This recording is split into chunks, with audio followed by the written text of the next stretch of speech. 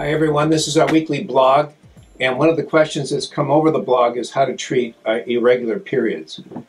And it's an interesting question because the way I think and the way I operate clinically is I don't really start from the disease and backtrack. What I do is I look at the pulse.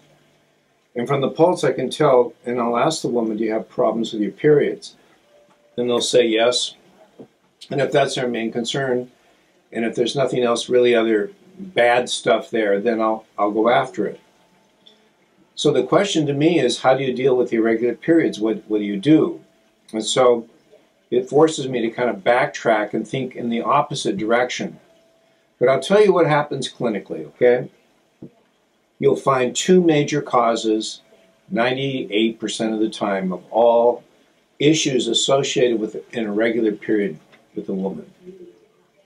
The first is either blood stasis, or it could be blood stasis with some heat, trapped heat, or the other cause is blood deficiency and a weakness in the system. Okay? So what to do? Now, if it's blood stasis, then you have to, of course, move the blood. And you can use 100% Xia Zhu Yu Tang. You can use a combination of Xia Zhu Yu Tang and Shao Zhu Yu Tang. You can add in Zhe Chong Yin if you like. If there's some cold involved, you can add San Lung, Zhu, and Wang Bu Lu Xing. Okay?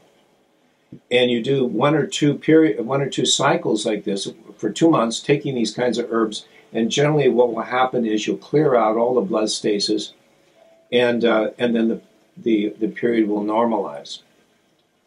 You can also add in